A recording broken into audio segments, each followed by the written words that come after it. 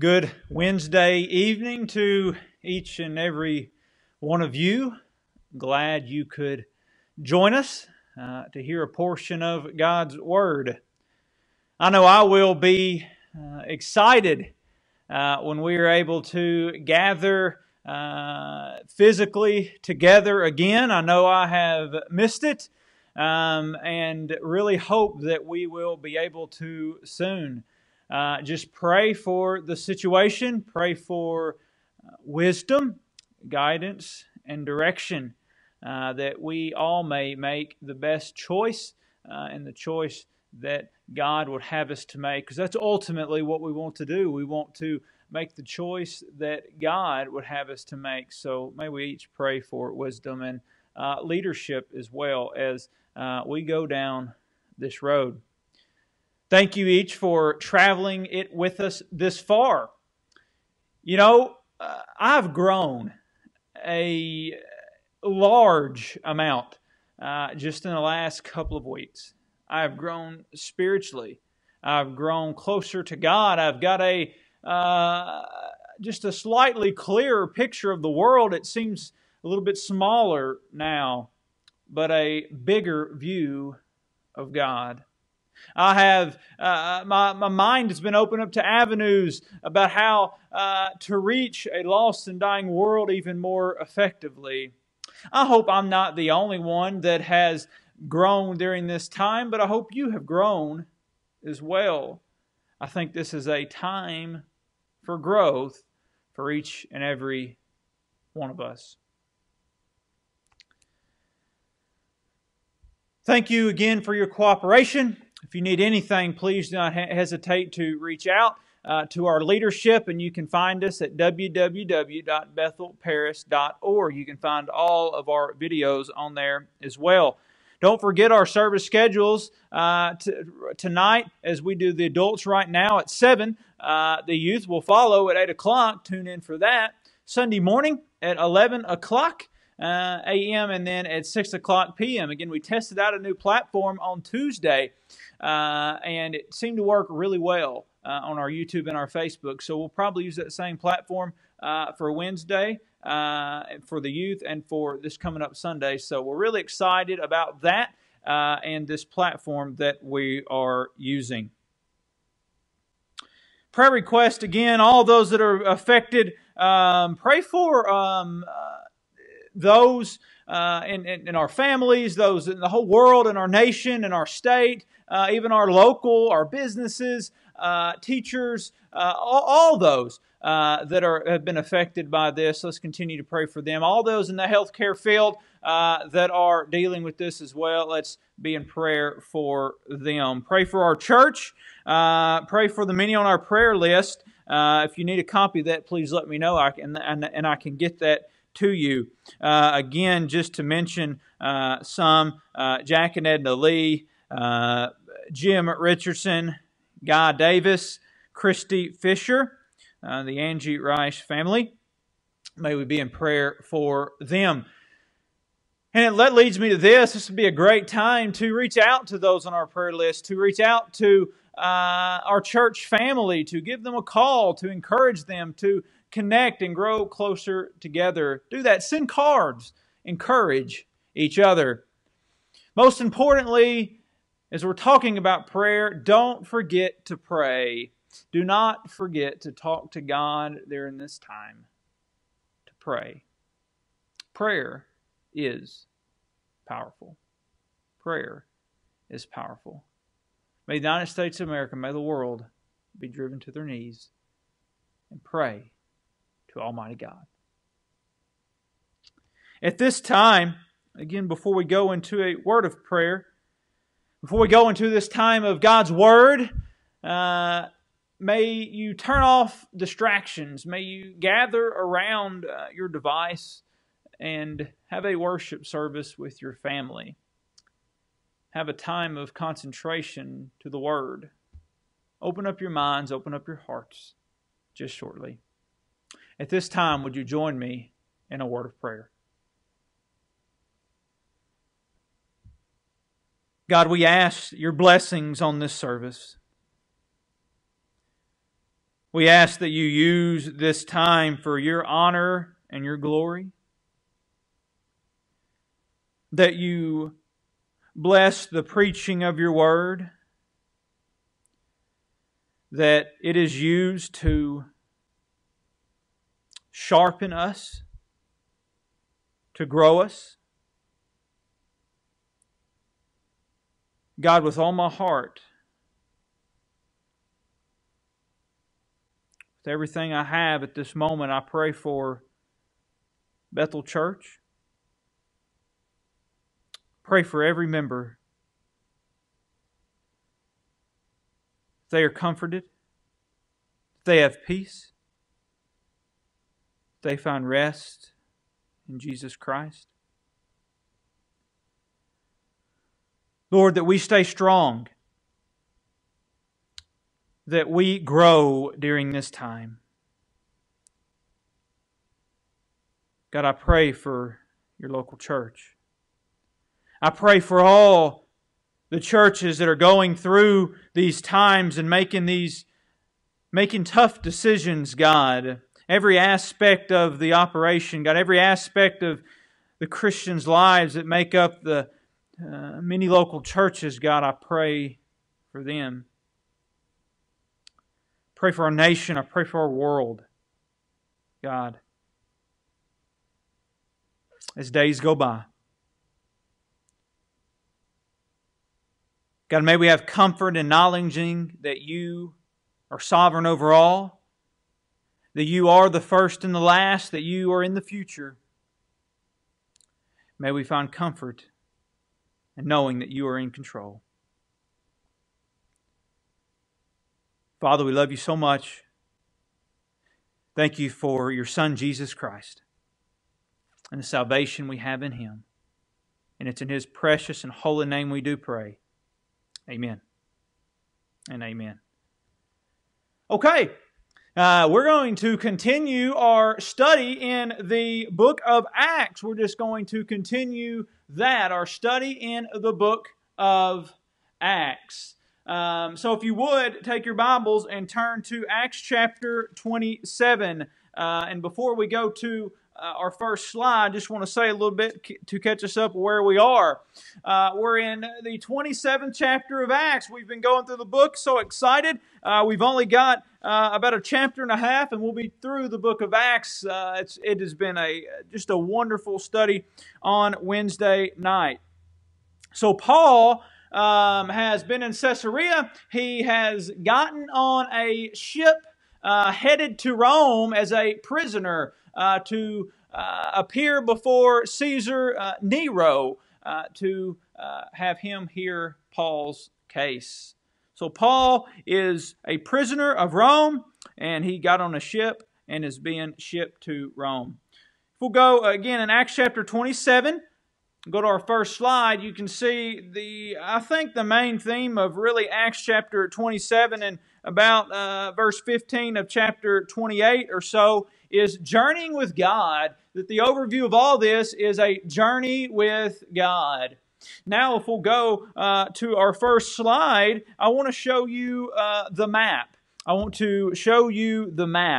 So he starts at Caesarea, and east of Caesarea, to the right of Caesarea, that's Jerusalem. So you will kind of understand where Israel is and have a perspective of where they left off from. So he gets on a ship at Caesarea. If we'll remember from verse 1, Luke joins him, the writer of the book of Acts, as well as one Aristarchus, a Macedonian of Thessalonica. So they love Paul, they love the mission, and they wanted to be with Paul. So they get on the ship with him in Caesarea. If we'll remember, the leader of the ship is a centurion named Julius that is leading this voyage. So they head off there and they go to Sidon. You'll see that's just north of Caesarea. That's their first stop. There, Paul visits some Christians. The centurion allows him to do so. They get back on the ship and they sail north. Then they hit the coastline of Asia, Cilicia, and Pamphylia. and they sail east to west, and they arrive at Myra. They arrive at the town of Myra. Now, this first leg of the journey from Caesarea to Myra is smooth sailing. Things go well. Things are going as planned. And we equated that to times in our life where we have smooth sailing, where things are going well for us. But we all always know that there's times of smooth sailing, but then there will always be times of hard sailing in our life. And that's the next leg of the journey. Now, if we'll go to the next slide. Once they're in Myra, they get on a larger ship, Egyptian grain ship headed to Rome. Again, the centurion Julius is still in charge of this ship. There's about 276 people on the ship. We'll see that in our text tonight. So then they begin to head east to west, and they're kind of wanting to go north. And right when they get to Cnidus, the winds start going against them. So they begin to drift south. They can't go against the winds anymore. And as they keep going south with the wind, with the north wind, they go to the island of Crete, go to the east side of Crete. You'll see there, Salmone. They go to the east side of it. They go right under the island of Crete to avoid the wind. And they land at a place called Fair Havens. So really from Myra to Fair Havens is the second leg of the journey. And that's hard sailing. The winds were contrary, but yet with effort, with some dedication, they were able to successfully hit land. So we kind of equated that to times in our life of rough sailing, of hard sailing, that there is times in our life that are hard, that are rough, but if we rely on the Lord Jesus Christ to guide us and to direct us, that we can get through those hard times. But it's the decisions we make during hard times that will either say we'll get through it, or it will lead to impossible sailing. We get ourselves into trouble. And that's the next leg of the journey. Before we go to the next slide, again, Fair Havens, kind of ironically, that is a fair place of refuge, a good place to stay. But they did not want to stay there. They wanted to head down west on the island of Crete just a few miles to get a better place to winter. Paul says, do not go any further. Paul says, we need to stay here. This is not the right season for sailing. It won't be safe. We need to stay in Fair Havens until winter is done. But the leadership on the ship decided not to listen to Paul. They decided that they wanted to go ahead and make the decision to head down the shore to Crete. If we go to the next slide,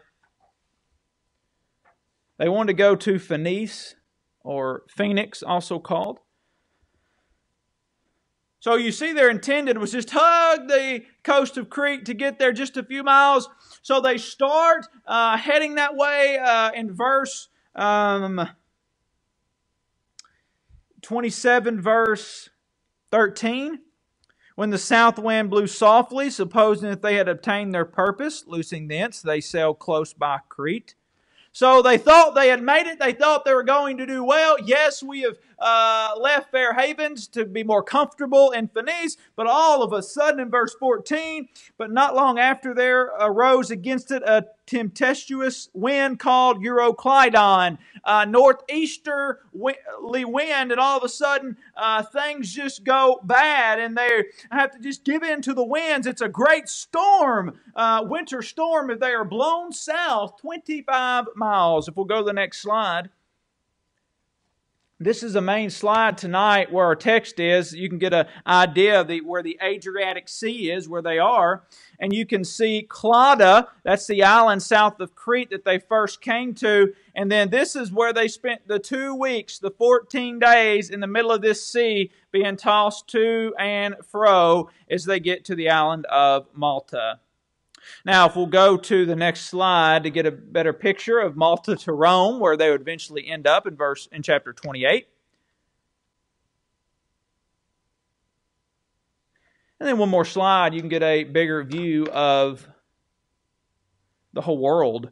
Well, the whole world, but this region of the world. Jerusalem over here to your right in the far east, and then Rome in the top left, west. You can see this journey where they are. Okay. Thank you for the slides.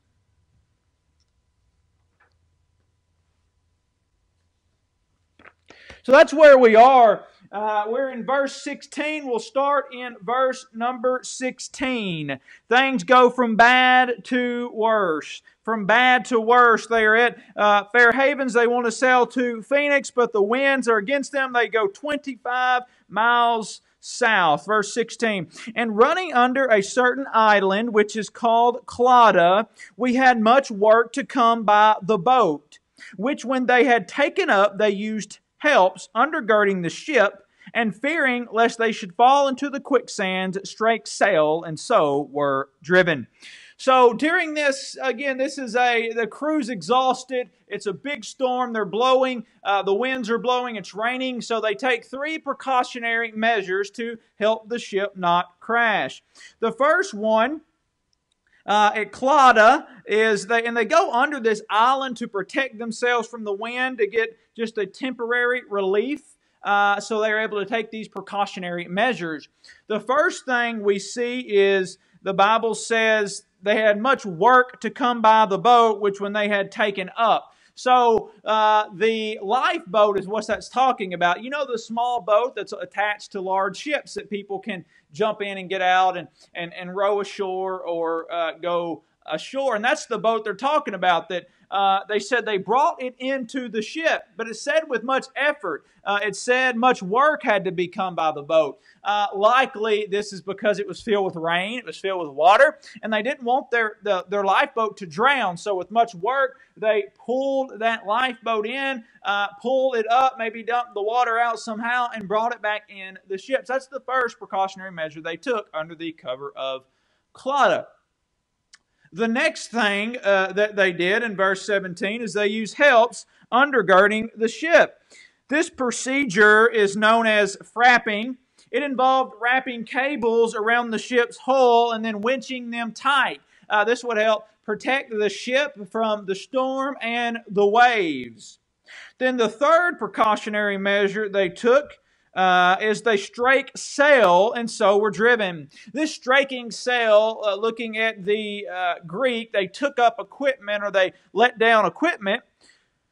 Probably it means lowered equipment, so it probably likely refers to a drift anchor that they let down from the ship to help the ship not go in the wind far as much that it would kind of create drag for the ship. And they wanted to do this because if you look in verse 17, it says, fearing lest they should fall into the quicksands, they strake sail and so were driven. Now, the quicksands, also known as Syrtis, was a dreaded graveyard of ships along the North African coast that they knew about. They knew that it was south. Now, it was about 400 miles south of them, but they were still fearful that if the wind kept blowing them south, the storm kept blowing them south, that they would likely shipwreck. They would likely die from that. So they were taking precautionary measures. Now, this tells us a little bit about the storm, because if they're worried about going 400 miles south, the storm must be a pretty big deal.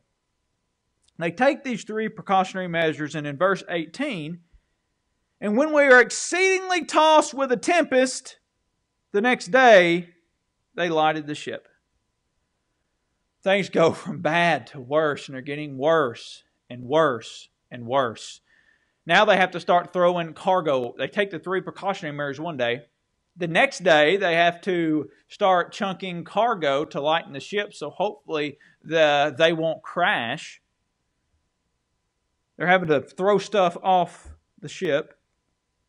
19, and the third day we cast out with our own hands the tackling of the ship. So the day after that they even threw out the tackling with their own hands. Now the tackling with their own hands probably refers to the main yard. It was called the main yard, which was connected to the mainsail, the long spar. And that's indicated, it says they used their own hands, that it was probably this big, heavy, beam-like thing that they would all spar, that they would all have to pick up and then throw off the boat. So this is another precautionary measure that they took to lighten the ship. So through this, the winds are getting worse, the storm's getting worse. They're throwing stuff above ship. They're worried. They're not eating. in verse 20. And when neither sun nor stars in many days appeared, and no small tempest lay on us, all hope that we should be saved was then taken away. They hadn't seen the sun or stars in many days. It had been black, it had been raining, it had been stormy. They were disoriented, disgruntled. They were depressed. They had no idea where they were. When you sailed, the stars and the sun help you understand where you were going and where you were. They hadn't seen that. They had no idea where they were. The storm kept raging on. They were despondent. They had not been eating. They were physically and mentally affected, and they lost hope, and they said, there's no way that we will be saved. There is no way that we're going to get out of this. They had lost all hope. With the storm raging on, with sailing impossible, what would they do? We're going to see Paul taking a leadership role next. Paul stepping up and taking a leadership role. Paul's leadership can be seen in verse 21 through 26. We'll see Paul's leadership. Verse 21. But after long abstinence, Paul stood forth in the midst of them. There had been a long time without eating. They had went a long time without eating food. This was likely for several reasons. Number one, they were probably seasick. Two, they were depressed and upset. They probably didn't feel like eating. They were exhausted. The food supply was probably pretty low. So several things attributed to them not eating. So Paul, again, at the probably very low time, morale is at its lowest ebb. Paul stands up and speaks to the crew. They're malnourished. They lost all hope. Paul wants to get the morale back up. And the first thing Paul does is it's kind of like an I told you so statement. We'll talk about that. Paul stood forth in the midst of them and said, Sirs, you should have hearkened unto me, and not have loosed from Crete, and to have gained this harm and loss. So it's almost like an I told you so, but I don't think he said it in a braggadocious, I don't think he said it in a prideful manner. I think what he was doing was just trying to, again, get the point across that I do know what I'm talking about, and trying to gain some respect and a leadership status. He was worried about them and wanted them to understand and to respect him. He wanted to make sure he had the attention and the respect of all who was listening. It says, we have gained this harm and lost. He acknowledged it was a disaster. He acknowledged that they weren't in very good things, and they had lost a lot of physical things. They had even lost their sailing distance and lost time. It was a disaster. So here's what Paul does. Next, after exerting his leadership, he says, now I exhort you to be of good cheer. I exhort you to have courage. That's what we need now. We need courageous people. He says, you need to have courage. For there shall be no loss of any man's life among you, but of the ship. So I want to just stop there and talk a little bit about the steps Paul take and how we can apply that to our life. There is a old saying, and a preacher friend shared it with one time, and I think it makes a lot of sense. I've shared it before. When everybody else is losing their head, keep yours. When there's chaos and uproar all around you, stay calm, cool, and collected. Be the leader in that time. Because there's no good when you lose all hope, when you're fearful, scared, running around. You're not making good decisions. You're not thinking rationally. But he's calm, he's cool, he's collected. He stands up and he says, we don't need to lose hope, but we need to have courage during this time. We need to have courage. I think in bad times in our life, that's what we need. We need courage. Take courage. Be of good cheer. We'll not do anything in a despondent state, but in a courageous state. Paul shows a good example. He says, and here's the reason I think you need to be of good cheer. Nobody's going to lose their life but of the ship. Nobody's going to die here today, boys. We're going to make it. Nobody's going to die. Nobody's going to lose their life. The ship, it's going to be gone. We're going to lose it, but nobody's life. Now, let's stop there. At this moment, they have got to be thinking, Paul, you're out of your mind. Why do you think this? How in the world are none of us are going to die, but the ship is going to be lost. What are you talking about? How can that be? Well, Paul's message to them about them not losing their life was really not Paul's message at all. It was God's message, and Paul was the messenger.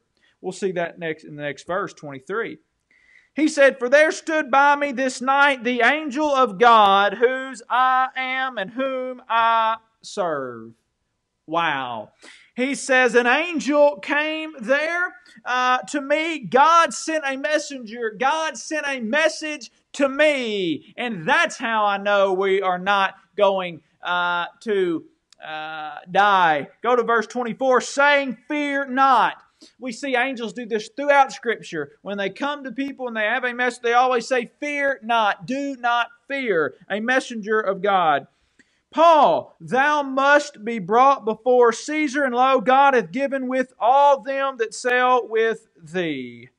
He says nobody's going to die. Go back up to 23. I want to point something else out. He says, the angel came to me that night, the angel of God, whose I am and whom I serve. Now, think about this. People are going crazy. They've lost all hope. They've thrown things overboard. They have no idea where they are. There's no stars. There's no sun. Everybody thinks they're going to die. Paul stands up. Everybody's hungry. Nobody's eating. Paul stands up and says, an angel came to me. God gave me a message.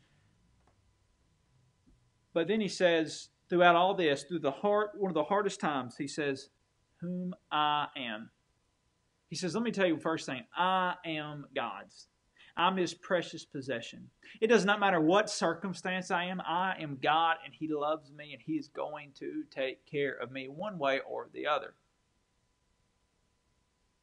God gave me a promise. Let me tell you something. God gave Paul a promise that they would make it, and that everybody have their life, and Paul believed that promise. And I think we can learn something from that in our life. That God's Word and the promises that He's given to us, no matter the circumstances around us, no matter what we cannot see up above, no matter our view, we think all hope is lost, we can't see anything, yet we must trust the promises and Word of God at all times. Don't lose that faith. Don't lose that hope. God's Word is true in all circumstances of life. Paul knew that. Paul trusted God's Word. We need to too. But also, he acknowledged, I'm God's. I'm a child of God. If you are saved, you are a child. You are His possession. You've been bought with a price. You're not your own. You're God's. Then he says, whom I serve. That I serve God in the valleys and the mountains. I serve God in the raging storm and in the sunshine on dry land. I will serve God anytime. I serve Him now. We must serve God with all we have through the storms, through the good times, through the bad times. We are God's and we must serve Him. I love Paul's attitude, and he made that known to them.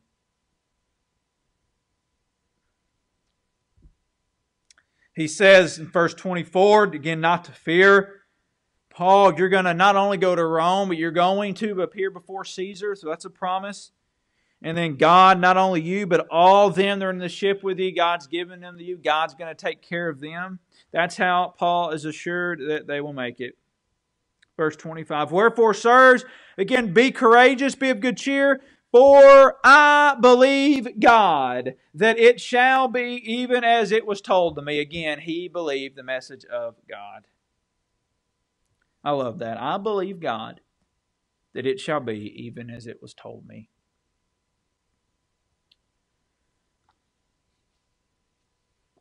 Next, there's a prospect of landing. a prospect of landing. Verse 27, but when the 14th night was come, as we were driven up and down in Adria about midnight, the shipmen deemed that they drew near to some country. So we are 2 weeks in of ups and downs of a storm. They have been 14 days in this sea, raging back and forth, up and down, and it's midnight. It's in the middle of the night one night that the men of the ship thought that they had drawn near to land, to some country. So likely, number one, visibility was not good. There's a storm, it's dark, and it's midnight. So I don't think they saw land. I think they probably heard waves crashing into rocks. We're going to see that example. Verse 29, then fearing lest we should have fallen upon rocks. So they likely heard some kind of wave striking rocks, the geography around Melita. So they had perceived, the hope of landing was coming to materialize. Paul's statement was coming to materialize. So, with that suspicion, they did some techniques to find out how deep things were, verse 28, and sounded, and that's the technique they used to figure out how deep it was, and found it 20 fathoms, so 120 feet. Where they dropped, what they did, it was 120 feet where they were. And they kept sailing. When they had gone a little further, they sounded again and found it 15 fathoms, which was 90 feet. So they realized they were getting shallower and shallower, again indicating they were drawing close to land. Then fearing lest we should have fallen upon rocks, they cast 4 anchors out of the stern and wished for the day. So they take 4 anchors, and out of the back, the stern of the ship, they drop them so they could control the front of the ship. And it says after that they wish for day. It's midnight. They hope they can make it to the day so they can see land and know where to go and not crash into the rocks. Interesting that the King James Version says the word wish for day in 29. I think it's purposeful. The Greek word is translated prayer, eukomai, a lot of times, but these sailors, and it's going to show a little bit about their faith here in a minute, these sailors weren't praying to God. I think they were just wishing, or they were pagan. Most of them were pagans. They were probably praying to their false gods, wishing them that they would get through this. Now, they would ultimately get through this, but it wasn't because of their false ideas of God, their false gods. It was because of the one true God, the only God, that would get them through this. But they wished for day. Paul had already told them that they were going to make it, that nobody was going to die. They didn't trust it at that time. They didn't trust God. They didn't trust the message from God. They wished for day. Well, wishing does not do a whole lot, does it? Wishing does not do a whole lot, but God is in control. We've got to trust God, trust His Word, and pray. Not to anything, not wishing in a worldly way that we toss a coin in a wishing well and we hope something comes true. Well, that just doesn't work. Nothing's going to happen with a coin in a wishing well. But we must pray to the one true God. Prayer's powerful. We acknowledge who God is and call out to Him. The effectual, fervent prayer of a righteous man availeth much. So, and as the shipmen were about to flee out of the ship, when they had let down the boat into the sea under color, as though they would have cast anchors out of the foreship. So we see they didn't have faith. They were about to take that boat, that lifeboat they'd brought in days earlier, and they were under pretense. They said they'd went to the front of the ship to drop the sails, to drop the anchors, but that's not what they did it.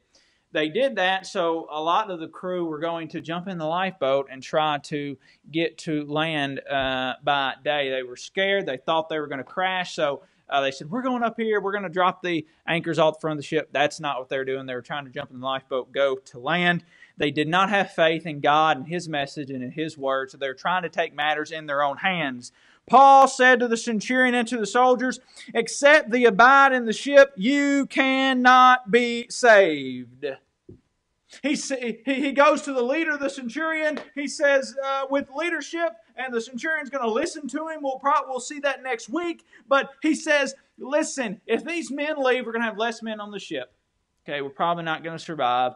Next, the men leave, they're probably not going to survive. Listen, this crew, this ship's not going to be saved if they go. Tell them not to go. We've got to trust God, trust His provision, and trust His word. That brings me to my last couple applications tonight. When things are really bad, we can't see the outcome. We have no idea what the future holds. We don't need to be quick to try to lose faith and take things in our own hands, to try to control the outcome on our own, to get the lifeboat and try to do it our way. When we start trying to force matters and do that, bad things will happen. What we've got to do is rest in God, be still and know that I'm God. I love that. Be still and know that I'm God. Trust His provision and His hand and His promise and His protection. And wait upon the Lord. That's what these people in the ship in this storm need to do, and that's what we need to do in this storm we're in. Wait upon God. Be still and know that I am God. The Bible tells us. Be still and know that God is in control. Trust the word that He's given us. Trust the word that He's given us. The last thing, number one, again, we look at this whole picture, this whole journey. It's a journey with God. God's in control. God's overall. He's in control of the whole journey. He's going to take care of the Paul and the people. God's going to take care of us. He always has. And He certainly is taking care of us for all eternity, if you know the Lord Jesus Christ. That was the last thing in that verse in 31. It says, "Except ye abide in the ship, you cannot be saved." It says, unless you stay here in this physical ship, you'll die physically. But let me tell you this. Except you know the Lord Jesus Christ is your personal Savior, you cannot be saved from the wrath to come. You cannot be saved from eternal separation from God in a place called hell. It is only through the Lord Jesus Christ, His work on the cross, His blood, His forgiveness, that we can be saved. Without Him, we cannot be saved. Have you accepted Jesus Christ as your personal Savior? There will be no eternity in heaven. There will be no forgiveness of sins apart from Jesus. He is the way, He is the truth, He is the life. No man goes to the Father but by Him.